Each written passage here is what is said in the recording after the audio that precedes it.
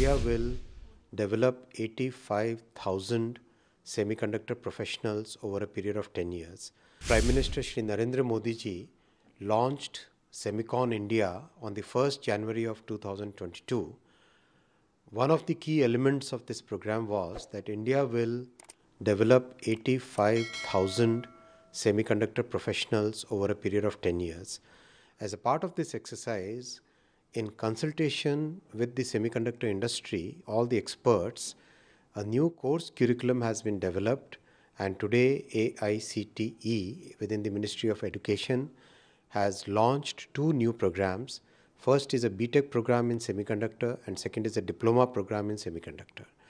These two programs will help us create throughout the entire engineering ecosystem very good semiconductor talent.